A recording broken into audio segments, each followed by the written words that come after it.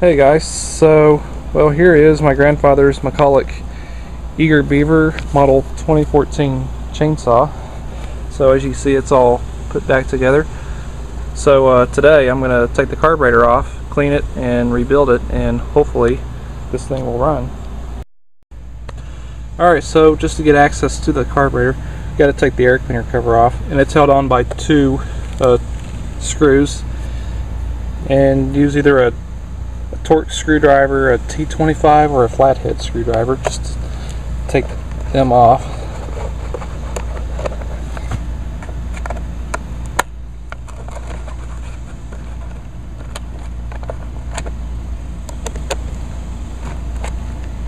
Alright, so that's off. Now we'll take this one screw off.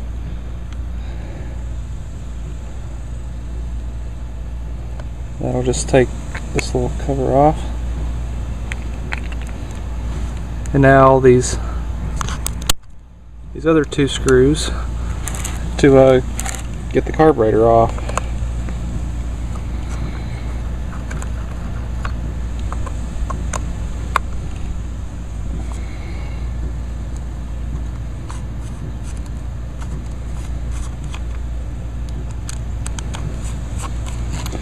Right now that just comes off. I already got the fuel lines disconnected though. So now all we got to do is disconnect our throttle. Disconnect the throttle to the carb. And then there's our carburetor. Okay. So here we have another Zama carburetor. It's a C1Q series. Model number on this carburetor, I know y'all can't see that very well, it's M27A. Alright, so let's start getting this carburetor off. So let's start this side here and loosen up these Phillips screws.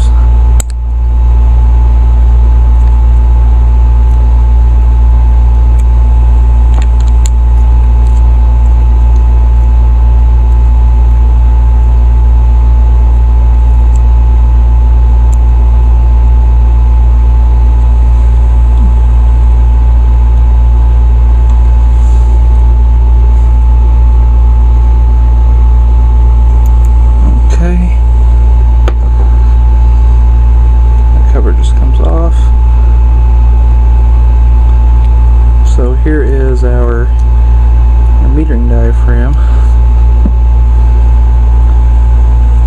This diaphragm, however, it's not too bad actually. It's still very flexible, but I'm gonna replace it anyways. Gasket actually still looks good. So let me just get that off. Actually, quite frankly, this carburetor doesn't look too bad. It looks fairly clean. Okay, so now for the other side, it's just one screw just to take the pump side off.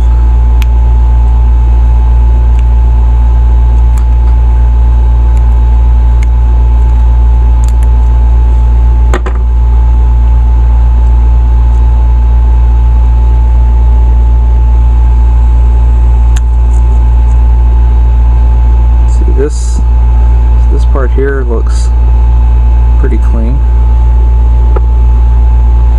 Alright, here is our pump diaphragm. This diaphragm, apparently it feels very stiff. So this diaphragm here is obviously, it's very stiff. So let me just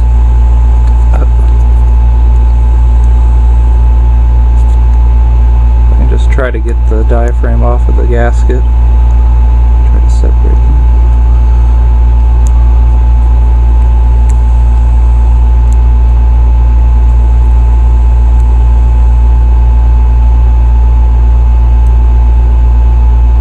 Okay, there we go. So they're all side.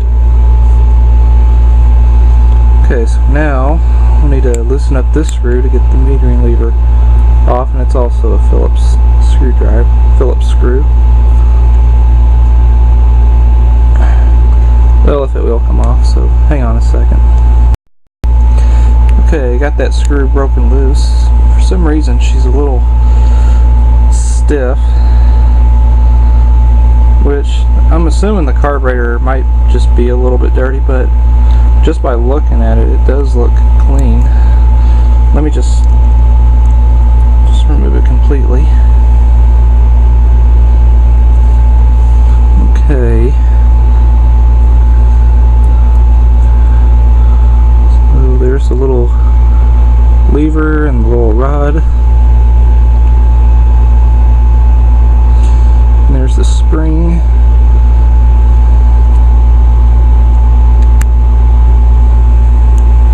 If I can get the needle out.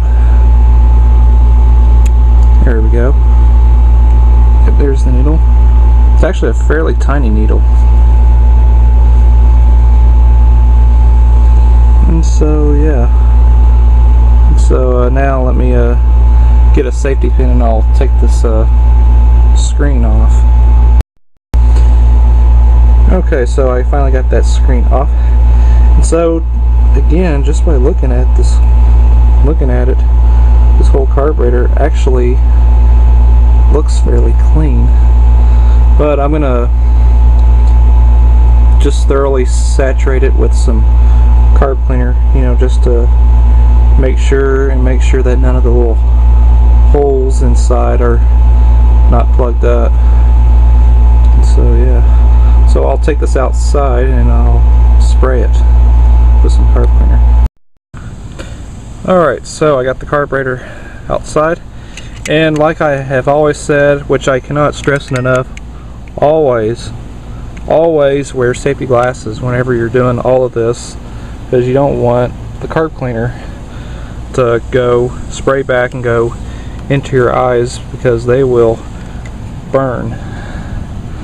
Okay, so I got my safety glasses on, so I'm just gonna spray all this up with carb cleaner. I'm pretty much almost out of carb cleaner though, so I may end up just do the rest of it with some deep creep. You can also use deep creep as well. It'll also clean the carburetor really good too. And actually that just got me in the face, and it's a good thing that I got safety glasses on. Saturate all that real good. It's also a good idea to spray from right here. Usually when you like spray the nipple here, it should come out through one of the holes. I don't know if it will. And it actually did. It actually came out through this hole, which that means that this carburetor is actually clean. And as you see there,